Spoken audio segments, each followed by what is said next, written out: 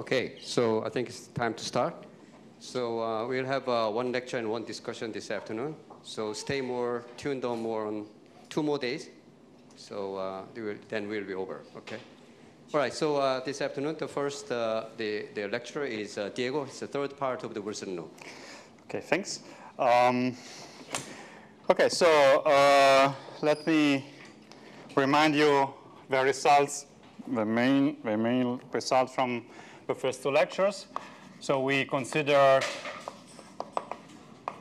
a Wilson loop in the fundamental representation for the line, and we discovered that this was 1. And then the Wilson loop, always fundamental representation, but for the circle, was some Laguerre polynomial if you have done the exercise. But when n goes to infinity, is a Bessel function that can also be expanded when lambda goes to infinity as 2 square root of pi, lambda minus 3/4, e to the square root of lambda.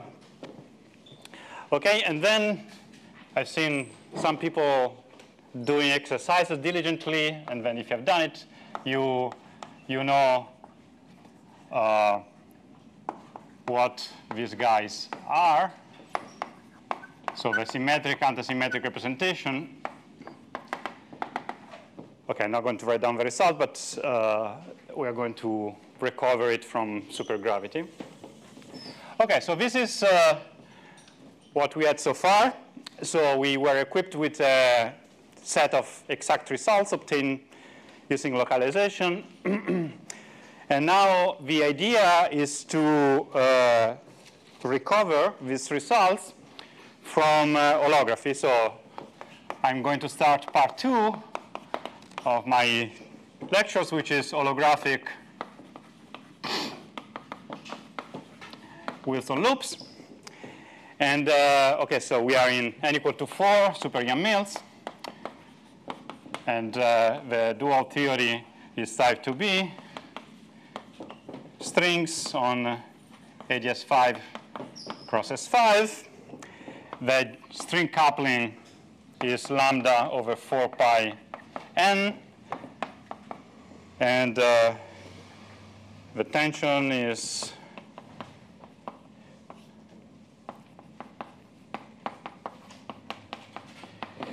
given by this. Okay, so this is the dictionary between the parameters. And okay, so in the n going to infinity limit, we have non-interacting strings.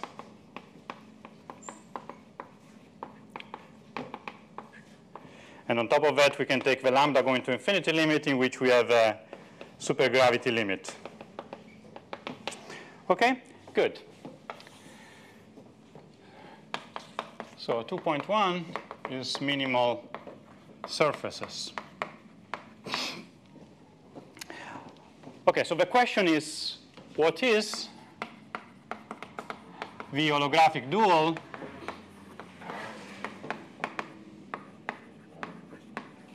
of a Wilson loop? And starting from the case in which the representation is the fundamental one. So this is the question we want to start with. Okay, so let's remind, so this is n equal to 4 super Yang-Mills is a theory with adjoint fields. So all the fields, the scalars that we consider, the gauge field and the fermions that we didn't consider, but they're all in the adjoint representation of the gauge group.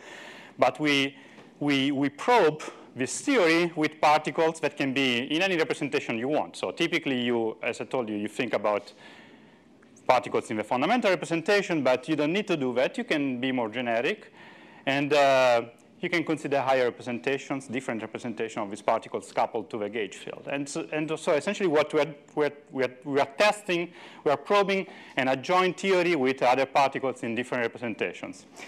But in this theory, we don't really have particles in, we don't have fields in the for example, in the fundamental representation. So we have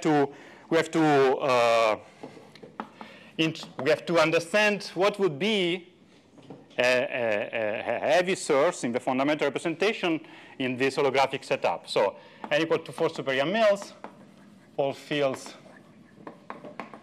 in the adjoint.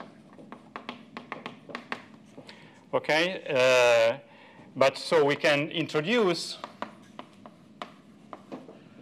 fundamental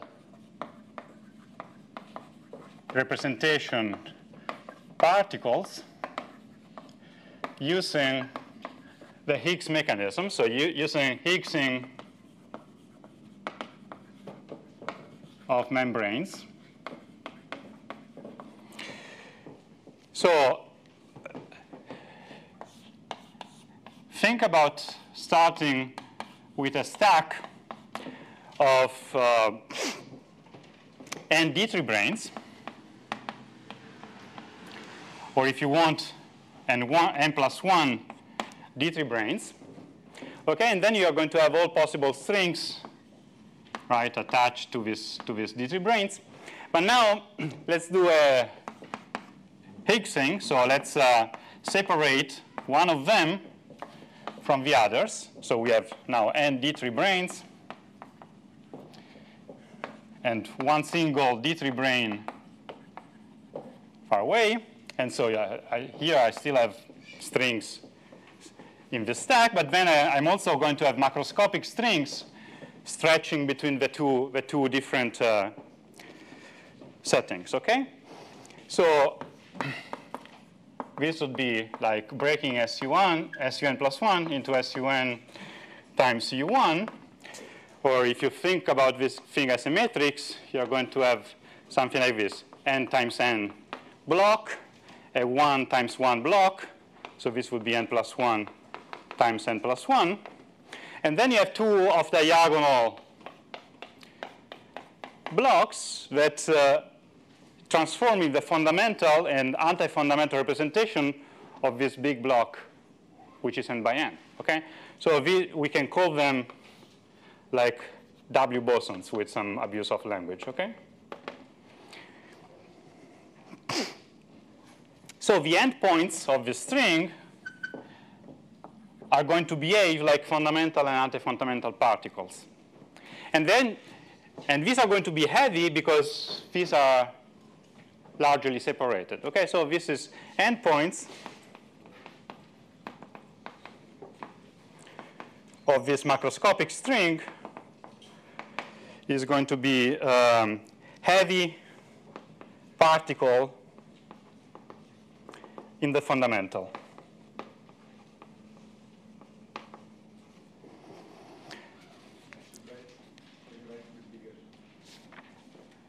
I should write bigger.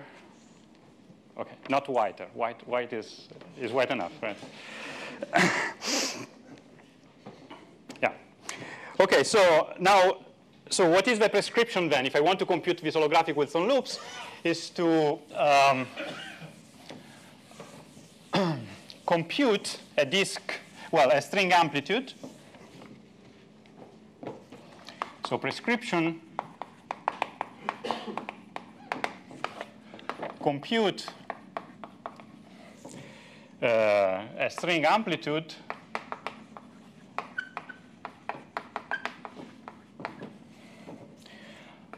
for a string landing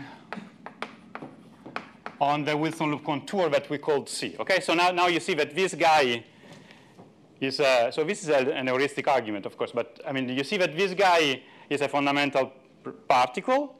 Now you go through the near horizon limit, you create a ds5 cross s5. So this is going to be the boundary, and now you're going to have this guy propagate attached to the boundary. And so it's an heavy particle in the fundamental representation of the boundary, and the contour of this particle is going to give you the Wilson loop. Okay, so now we want to compute a string amplitude for a string which has an endpoint landing on the contour. So the expectation value then is going to be something like this. So we are going to have an integration over the metric, the embeddings, the fermions of a string action as a function of a metric, embedding, and worship fermions. Okay?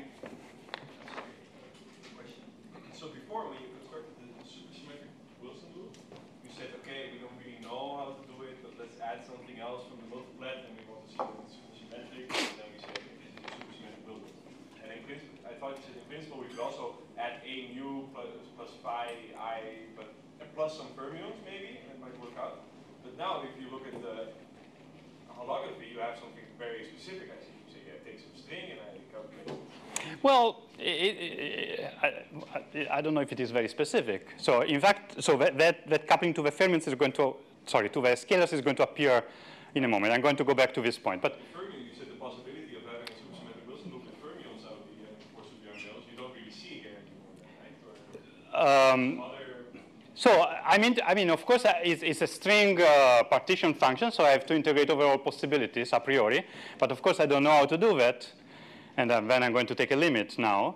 But OK, so this is a priori what you would expect from this picture, what you would expect you have to do from this picture, right? Yeah.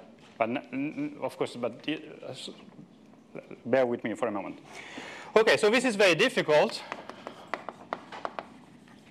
But we can take a limit.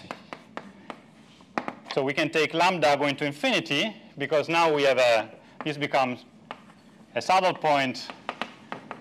So the saddle point is going to dominate, and the saddle point is just a minimal surface.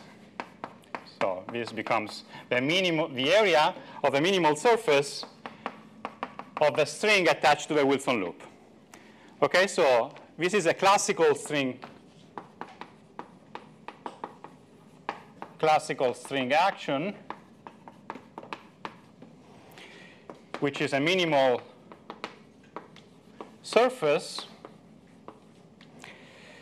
ending on the contour. Okay, so now the contour, now so I only wrote C, but actually we know that it's not just C, it's C and theta I. So theta I is an integral part of the contour. So far this is, again, it is very, very sketchy and is not very precise. I mean, which minimal surface?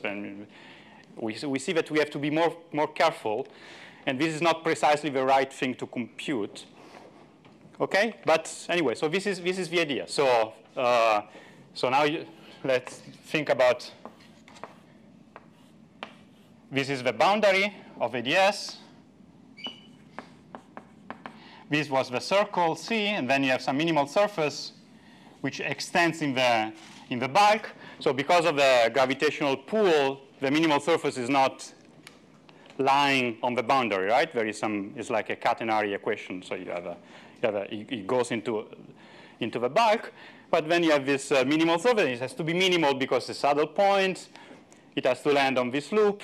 But OK, so let's try to take this as a working definition of what I have to do. OK, yeah. In the bulk, where's the other brane that you pulled off the stack? Well, after the near horizon limit, this essentially disappears. So OK, good. So you would think that this string goes deeply in the infrared. Now, if you take a closed contour, somehow this thing, in order to be minimal, it has to close. Yeah, it's not terribly it's a little bit heuristic, yes. That's because of the pull of what? What yeah, so ADS has some gravitational pull toward the center, and just because it's ADS. Just because of the curvature, yes. So this guy doesn't want to stay on the boundary. The minimal surface, you want to avoid as much as possible this region because this is the region of high curvature, and so you want to go. Good. So now.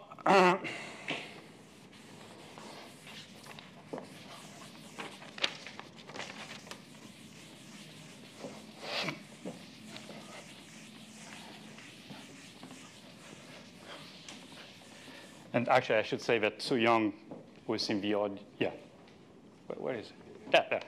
Yeah, wrote one of the two original papers about this. So one is Su Young Ray and Yi, and the other one is Maldacena. OK, so let me take Poincaré coordinates. And so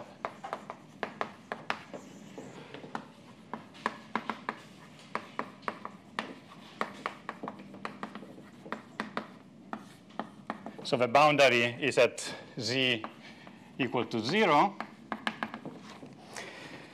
And so let me take worldsheet coordinate, what I call tau and sigma.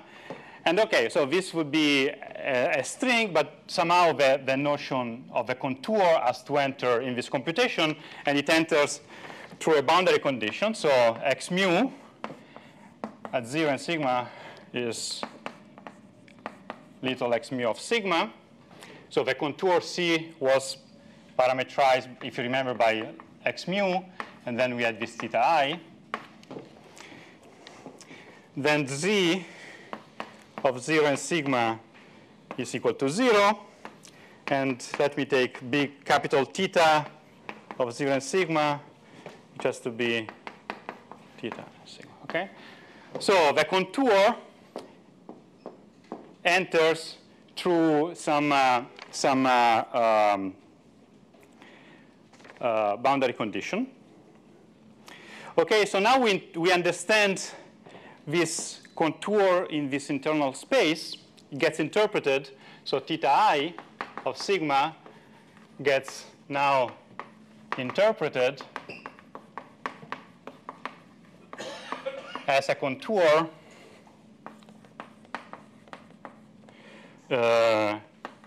on VS5.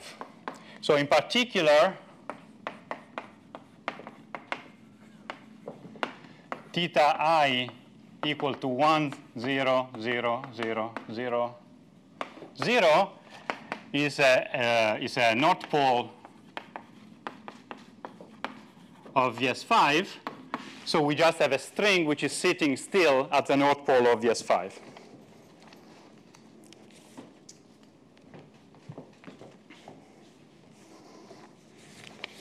Good. So now, okay. So now we can essentially compute this minimal surface. For example, we can use the Nambu-Goto action. So we have d tau, d sigma, square root of a determinant of gamma AB, where gamma AB is the induced metric. So it's dA x mu, dB x mu, plus dA z, dB z over z squared. You could use Polyakov action, doesn't matter. Very good. But now if you try to go ahead like this, you immediately discover that there are large volumes, so from the gravity point of view, infrared divergences coming from regions of small z, right? Because you are computing a minimal surface of something that lands on the boundary of the space where the curvature diverges.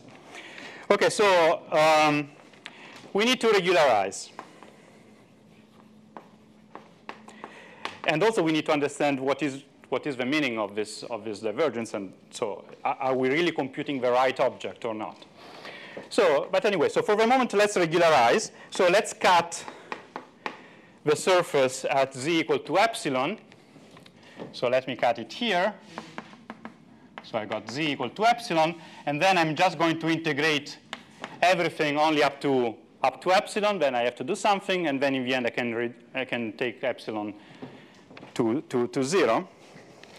So you can understand the origin of this. I mean, you can understand the structure of these divergences in a simple way. You just do an expansion that it's in my notes.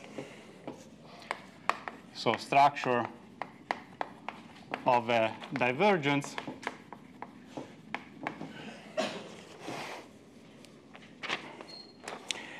Essentially, okay, so you can use, for example, the Polyakov action. Then you write down the equations of motion plus the Virasoro constraint. Then you expand these fields close to the boundary. So the details are in my notes, but I'm going to. So I'm going to go a little bit faster than in the notes because I want to emphasize another point which is not in the notes. Okay, and then, Okay, so you expand this and you find, for example, that x mu, tau, and sigma is equal to x mu of sigma. So this is the boundary condition plus tau squared over 2 x dot square sigma del sigma x dot mu of sigma over x plus order tau cube, and so on.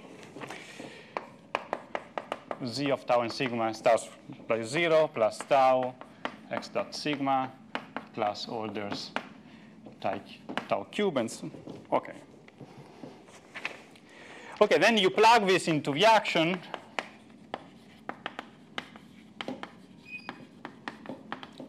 And then you discover that the divergence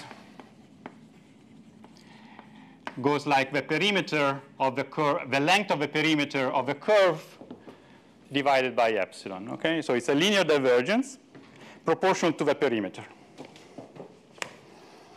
Okay, then if you want, you can say, okay, very good. So let's redefine what I mean by minimal surface.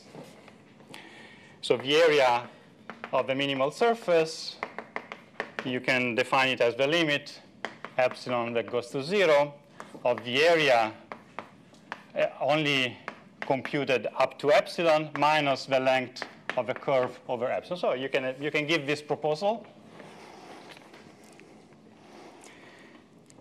Okay? But okay, so let's try to understand this point a little bit better, because essentially we have been sloppy about boundary conditions.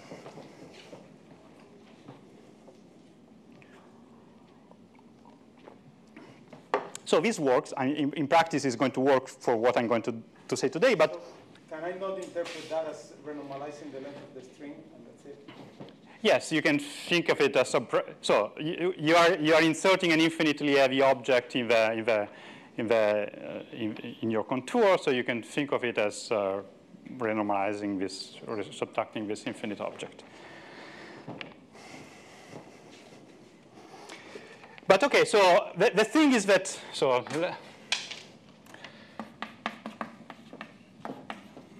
I think this is something that maybe Yannis is going to talk about. At least it was in his outline. I don't know if he's going to have time to do it, but so the Lejeune transform. So yes. Can you clarify those expansions in tau? Are they coefficients? Tau and order tau and tau squared? So you start from 0. Yeah. You don't have the linear term because essentially you want to avoid the region of high curvature as much as possible. So you go straight up, tau squared plus order tau cube. This is 0, the boundary condition, plus tau plus order tau cube. There's no tau squared? No, there is not. There is no tau. No, maybe there is tau squared here. Sorry. I mean, of course, there are two. There probably, yeah. You cannot determine fully the expansion, of course, because you have two integration constants. But yeah, it could be tau squared. Yeah. Good. Okay, so the thing is that we have a boundary. So this opens up the possibility of introducing boundary terms, and boundary terms are important. And of course, they do not change the equation of motion. So after you find a minimal surface, even if you include a boundary term, is going to be the same equation of motion, is going to be the same solution. But of course, once you have to evaluate the action on shell, this is going to change the result of the action on shell. So they change the on shell action. And the main point is the following. So a string landing on a Wilson loop obeys complementary boundary conditions than a string on a brane. Okay? So on a D3 brane, we have, of course, 4 Neumann boundary condition and 6 Dirichlet boundary condition in the transverse direction. For the string landing on the Wilson loop, we have 6 Neumann boundary condition and 4 Dirichlet boundary conditions. So let me give you just an heuristic way to understand how this switching of boundary condition comes from. So let's start from like a D9 brane with a curve in 10 dimensions. So you don't have any brane, you have a space filling brane, you have a curve in 10 dimensions, and then the Wilson loop is going to land, the string endpoint is going to land on this 10-dimensional curve. So it's going to be 10 Dirichlet boundary conditions, right? Instead of having, because it has to land on this curve, so it is 10 Dirichlet boundary conditions. Without the curve would be 10 Neumann boundary conditions, right? So now do 60 dualities. So you end up with a D3 brane, and you end up with 4 Dirichlet and 6 Neumann, which is what I wrote here. So the 6 Neumann, so the 4 Dirichlet are going to be the directions parallel to the ADS boundary, and the 6 Neumann is going to be the radial direction plus DS5, okay? So essentially what we were doing so far was wrong because we were using a Polyakov action or an Ambu-Goto action which is appropriate for Dirichlet boundary condition, but we have something which obeys different boundary conditions. So we have to do a Legendre transform to compensate for this.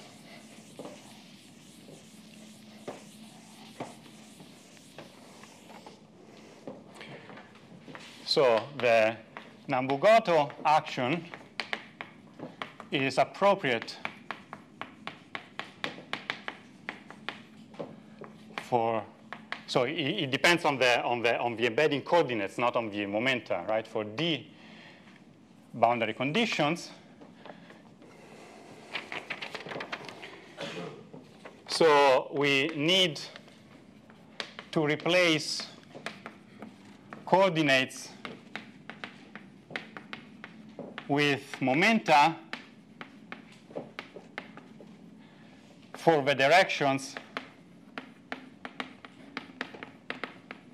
that switched boundary condition, for the direction that changed boundary conditions, okay? Yes? Doesn't this explain the absence of a linear term in the x and the presence of a linear term in the z coordinate? Because if you had a linear term in the x, that would be the first derivative. Right. Yeah, it has, yeah. So that's implicit in the solution? Yes, it is implicit in the, yes. Okay. Well.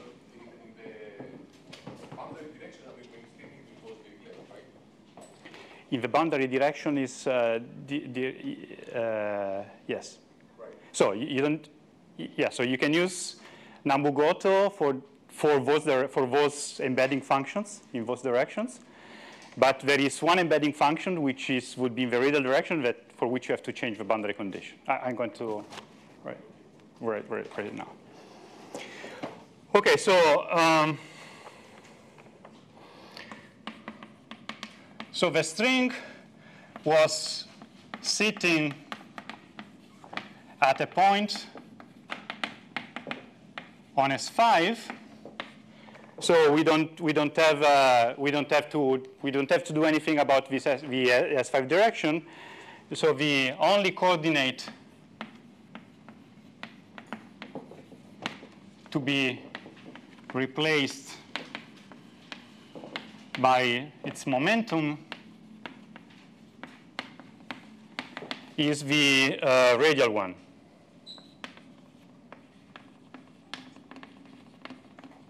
So Z, okay? So I need to add a term. I need to define PZ.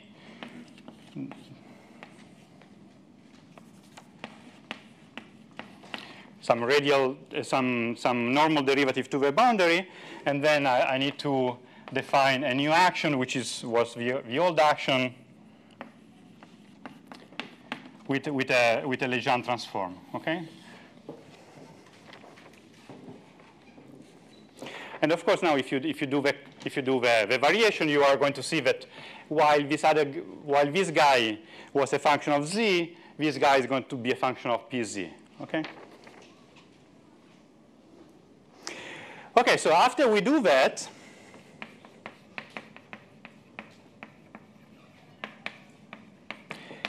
the action is finite. And actually this, sorry? Why is there an epsilon in front of the? Yeah, so I'm okay, so yeah, good.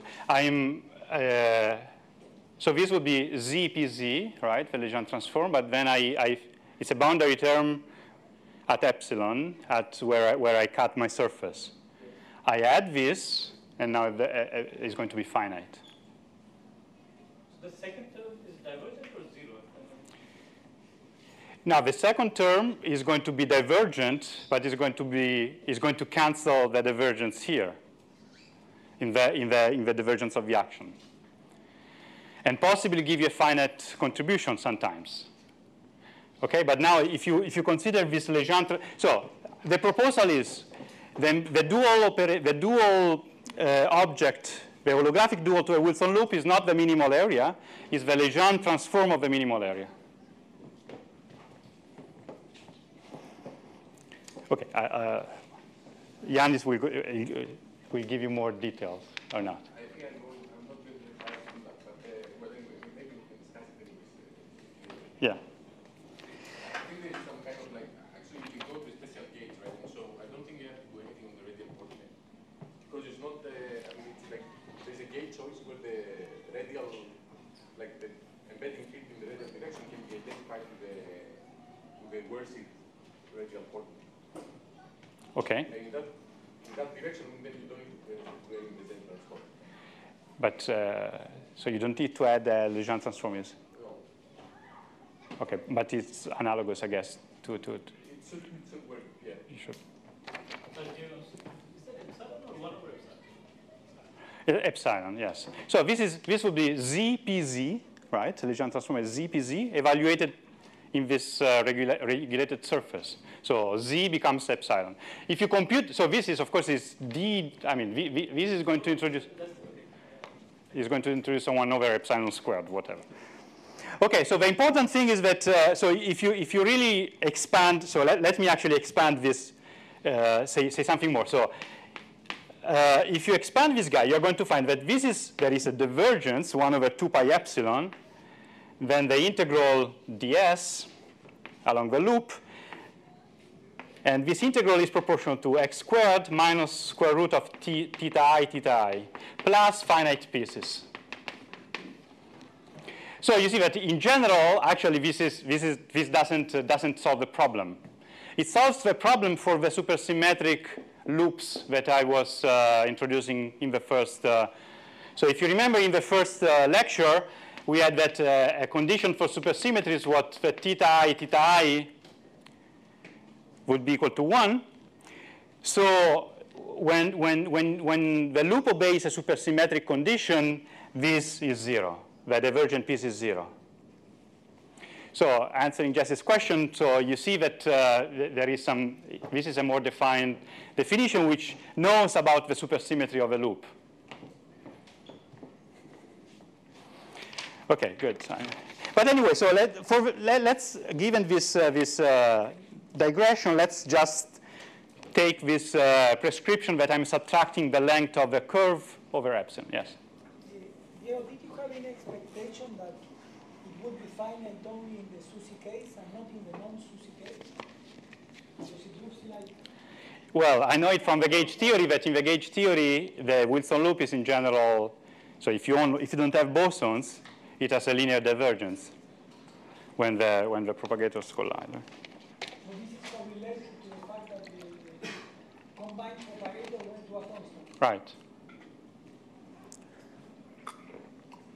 Yeah, it's due to this fine-tuning of the coupling of the fields. Okay, good. So now,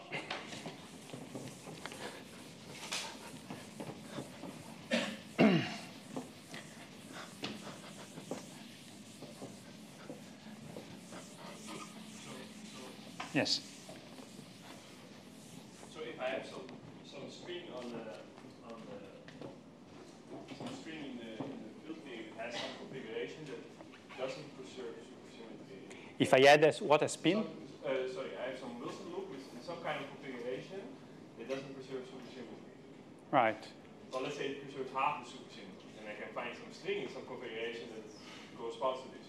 But then something similar, geometrically, I could do something similar, that the string has some kind of configuration that would not preserve any supersymmetry on the Wilson line in the field theory. Some weird configuration, but in any four supermills, I guess I can do any configuration. I will always. Okay, sometimes, so yeah, you get this, you mean this non-supersymmetric Wilson loops with zeta equal to 0. Well, okay, you could do these constructions, but so let me table that question for. Okay, so now, so the 1/2 BPS circle, and so what do we want to do? We want to match this thing with the localization result.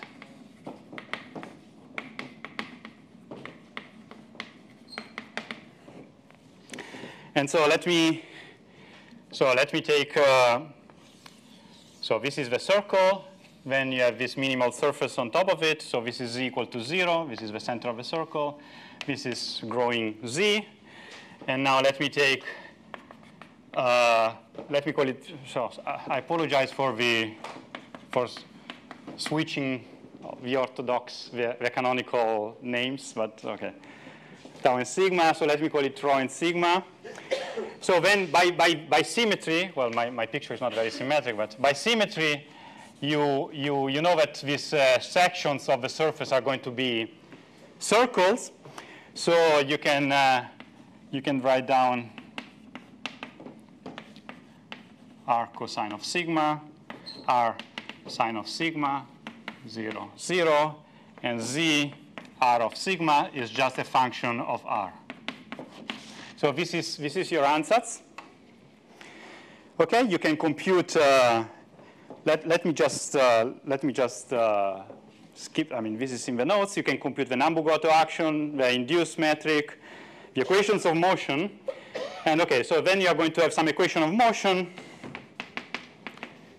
that you have to solve with boundary condition that z of this is r. So z of 1 has to be equal to 0. So when the radius, so this is the radius r. So when the radius is equal to 1, of course, I mean, this is, the radius goes, this coordinate r goes like this, right? So when the radius is 1, is like the maximum possible, you are on the boundary. So z of 1 has to be 0. So this is some equation of motion with this boundary condition. Okay, so this is a way of doing it. You just solve an equation. But there is another way of doing it, which is a little bit more instructive, which is start from a line and do an inversion. So if you have the solution for the line, you are going to find the solution for the circle very simply. So, so I got an inversion. So this is the operation that I want to do. And so at the boundary, we have that x mu of sigma is equal to cosine of sigma sine of sigma. And also, well, okay, so let me remove the circle from the origin. I don't like to have it at the origin, so let me translate it up, +1. So now if I invert this is going to be cosine of sigma 2, 1 plus sine of sigma 1/2. Okay, so this inversion that happens at the boundary can be extended to an ADS isometry. So in the bulk, I've got I ADS, which now depends on the big Z, big X and Z. And so now this isometry is going to be x squared plus Z squared, Z x squared plus Z squared. Okay, so this is the inversion of the boundary extends as an ADS isometry, in which I can do the same inversion, but involving more coordinates. Okay, so now what do we have to do? We just have to, so we take a line.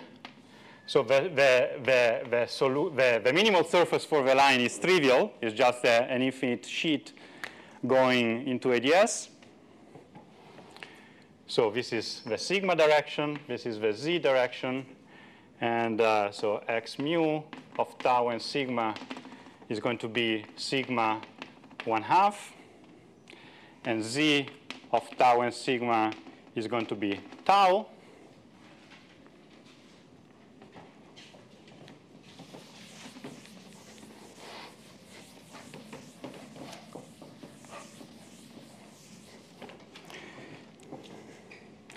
Good, so the inversion gives you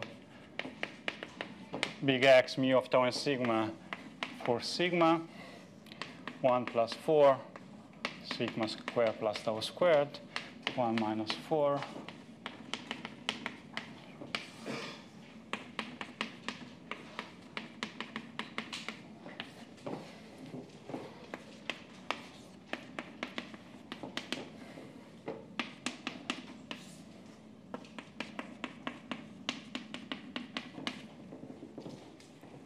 Very good. So actually what I did here, I also translated back. So I was removing the circle from the origin. And now I do the inversion. I move it. So I had this shift in the line. So the line was not at sigma 0, it was sigma 1/2. And now I move it back just to avoid the origin. Okay, so this is a hemisphere. So we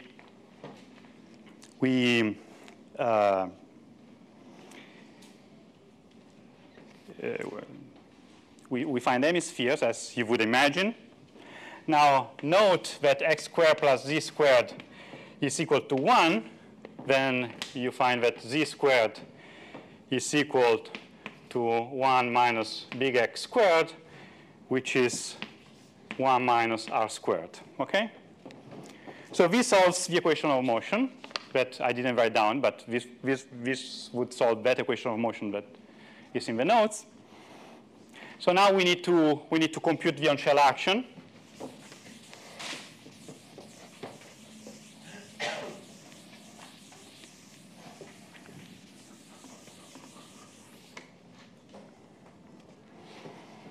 So the on-shell action is the integral from 0 to 2 pi d sigma, integral from 0 to r at a cutoff epsilon, dr, r over 1 minus r squared 3/2. So r epsilon is such that when z equal to epsilon, so r epsilon has to be equal to 1 minus epsilon squared from this equation. Right? So then the minimal is the limit epsilon going to 0 of this a minus 2 pi over epsilon. So this is the length of the circle divided by epsilon. I'm regularizing, but doing the Legendre transform would give you the same answer. So this is the limit epsilon going to 0, 2 pi, integral between 0, 1 minus epsilon square root, r dr, 1 minus r squared 3/2 minus 1 over epsilon. You plug it into, well, you do this integral, and you find minus 2 pi. OK? Good. So now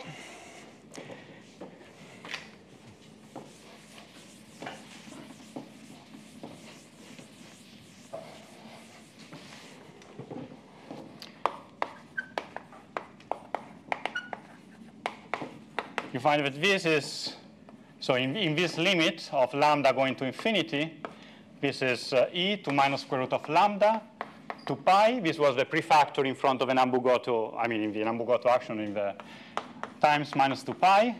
So you find e to the square root of lambda. And this matches precisely the leading behavior of the Bessel function that I wrote down in the beginning of the lecture. OK? OK, so remember, so we had, so the leading behavior was like this, was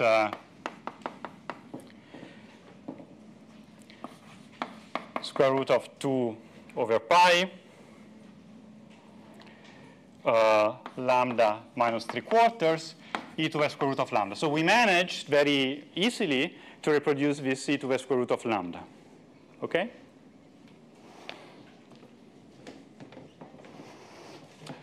So now, of course, you would like also to understand the other pieces in this expansion of the Bessel function, right?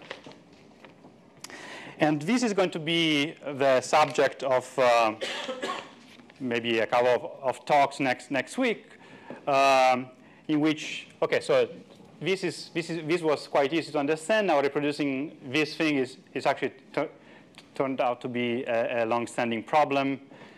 And there's progress recently, but we still don't have a really very solid understanding of. So you can interpret this in terms of zero modes of some residual SL2R symmetry that survives. So I didn't tell you, but so the string as a worldsheet with induced metric, which is an ADS2.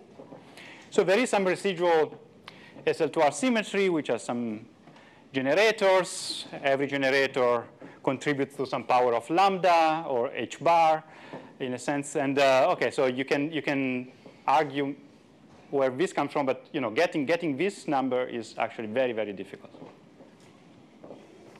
Anyway, so you're going to learn more about this next time. OK, so just let me give you a comment about the matrix model. So if you remember, the maximum eigenvalue that we had in the matrix model was lambda over 4 pi squared. So we had a Wigner semicircle distribution. And this endpoint here was square root of lambda over 4 pi squared. And so you see immediately that, so you have this 2 pi. So this is square root of lambda over 2 pi. You multiply with this 2 pi, and you get square root of lambda. So the contribution of the matrix model is the contribution from this point, essentially. Because essentially this distribution is exponentially peaked to the right. OK, so this is the point. This point is what gives you this. OK, good. So in the next 10 minutes, let me start exploring something more interesting than the string. Well, this is very interesting, especially understanding this is very interesting. But let me talk about so-called giant Wilson loops. OK, so I guess I repeated many times that we can take different representations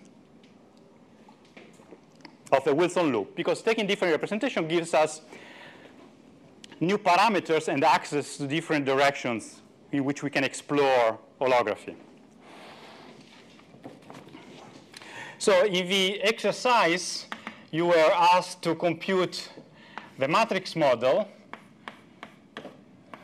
in this case, in which I've got a symmetric representation of rank k, and anti-symmetric representation as well of rank k.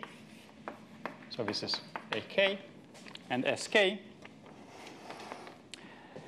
And now we can take K to be order n.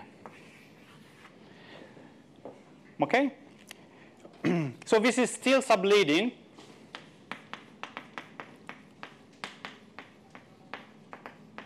Compared to the Wigner distribution, or if you want to n equal to 4 super, to the action of n equal to 4 super mills. So we can just evaluate the integral of the Wigner distribution with these particular insertions. And in the exercises, you were asked to introduce some generating function of these representations and evaluate this thing. But now, if we take this, so we discover that when R is equal to a single box, so we had one string. So we are led to think that every box in the Young tableau represents one string. So when I have this row or this column, I'm taking combinations of K strings. Okay, and when I take combinations of the K strings, interesting things can happen. Okay, so in particular, the string that we are considering can grow extra cycles. So this is a known effect in holography where you have Ramon background forms. This is called Meyer's effect. It's like a polarization of string direction. So you have a string that grows extra cycles. So let's try to understand what can happen from symmetry. So take the gauge theory operator.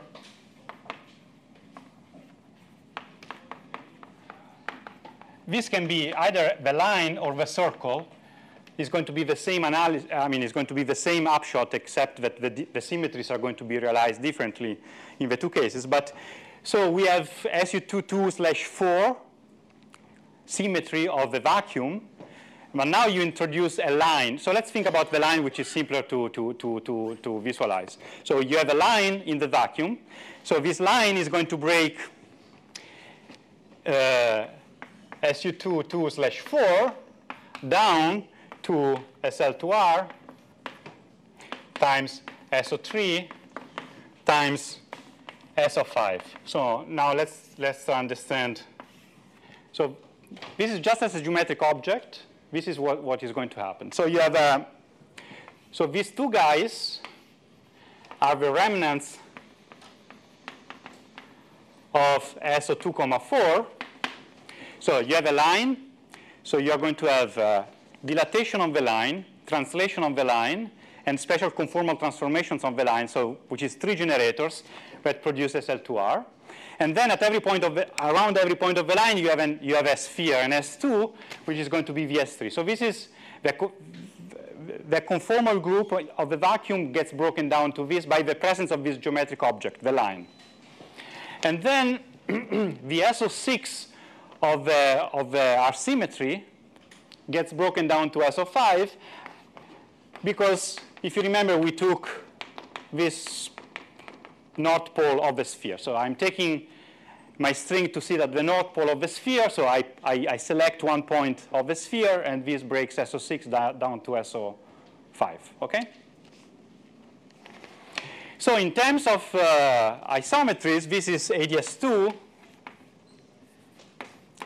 times S2 times S4. Okay? And of course, I mean, you can do the same analysis for the fermionic generators, and you're going to see that actually it's a half EPS operator, and it preserves 16 supercharges, which are precisely the supercharges in OSP 4*4. Okay, so this is a bosonic subgroup of a supergroup, which has the right supersymmetries and all the right bosonic generators as that you want. Good. So now we saw that the fundamental string, so the string which would be one box of a Young tableau, so the string had ADS2 Warsheet induced metric.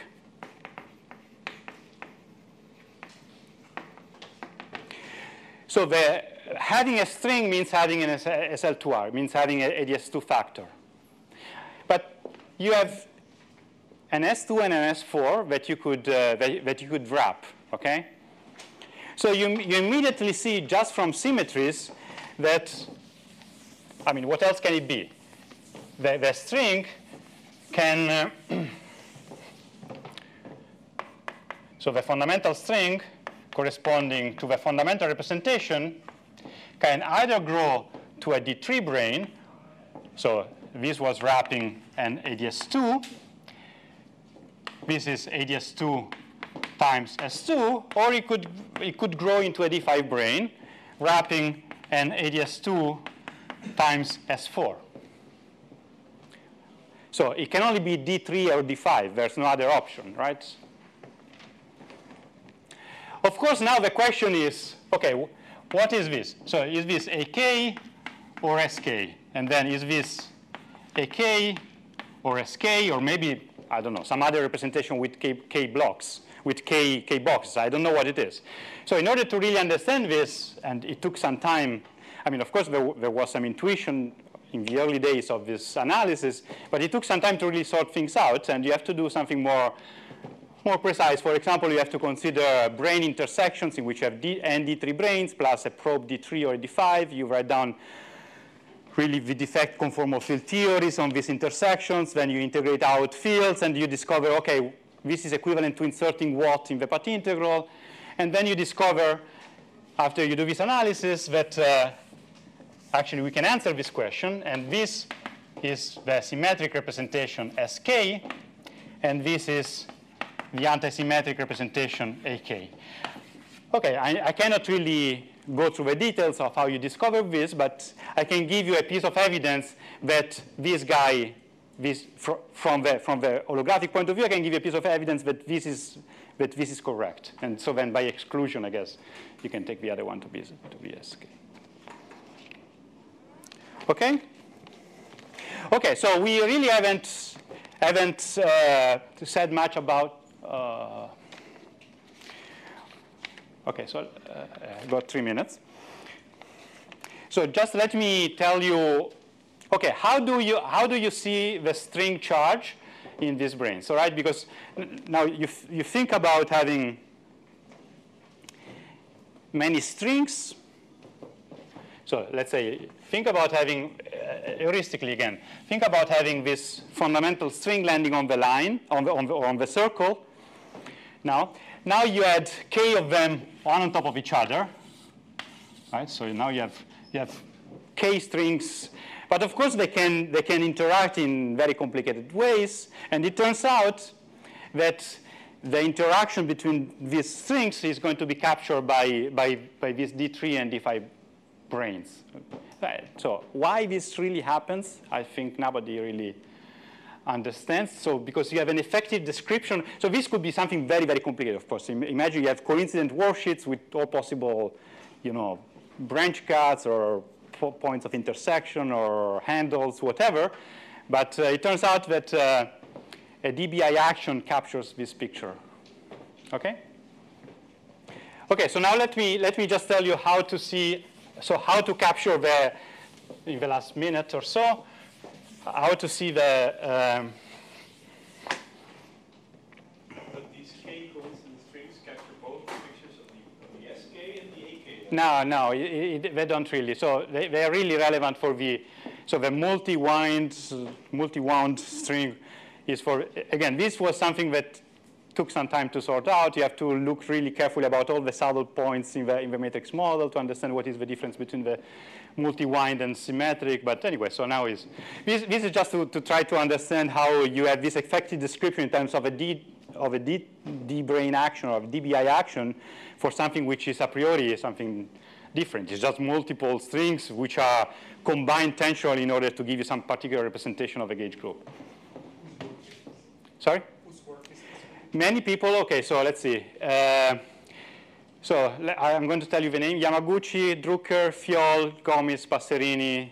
There's lots of people who work. So in particular, associating what is what in a nice way is Gomis, Passerini, but finding solutions for this thing is Yamaguchi, Drucker-Fjoll, and many people have worked on it. OK, so.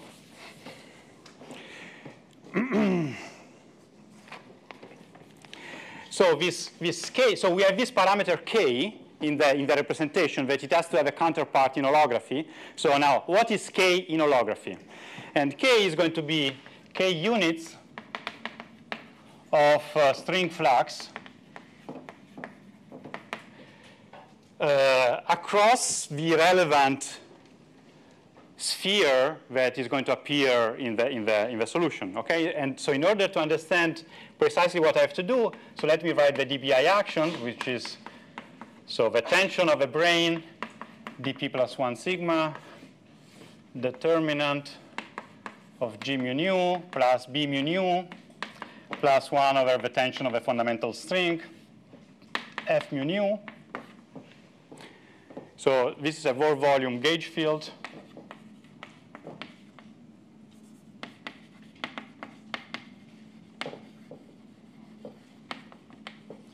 This is the B field. So it's a pullback of the B field and the metric. OK, then expand this to linear order in the B field. And so this thing contains a term which is the fundamental string, dp plus 1 sigma, b mu nu, pi mu nu, where pi mu nu is dBi, del dBi, del f mu nu. So we need to compare this with a string action, which has a coupling to the B field, which is TF1. Then you have I in Euclidean signature, BAB, epsilon AB. So you want to compare these two things.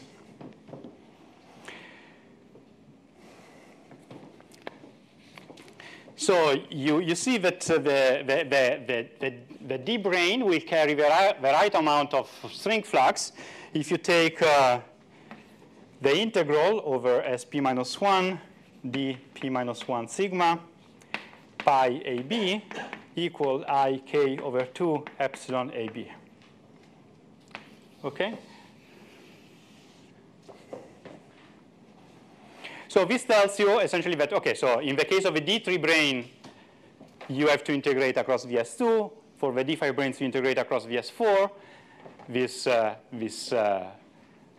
momentum conjugate to the Bohr volume gauge field, and you put it equal to K.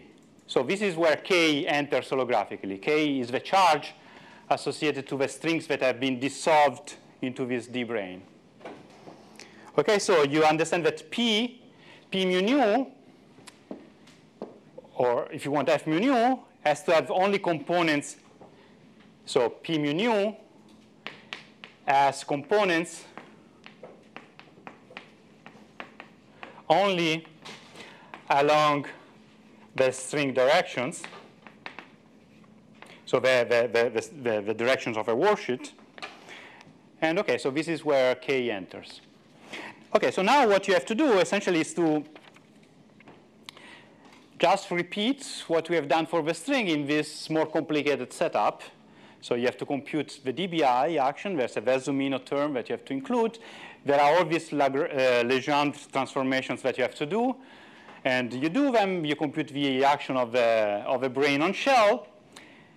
Is going to be finite after you include this. I mean, it actually is going to be finite by itself. The dBi action has a divergence that cancels against the divergence of a Versumino term. But anyway, after you include all the Legendre transforms, you recover the result that should have been your answer from a matrix model point of view. I'm going to do it tomorrow. Okay, so tomorrow I'm going to do this. I'm going to sketch how you do these computations for the D3 and D5 brane. And then we are going to see what happens when you take even larger representations, when you, instead of having n boxes, you have n square boxes. Now you have a back reaction of the geometry. And then we are going to do we're going to talk about nice connections between seemingly different operators that you could consider like deformations of the line or of the circle, Bremsstrahlung functions, Wilson loops with cusps, or latitude Wilson loops, and they're all connected in a very nice way, and you can also use localization in those examples, okay? So thanks.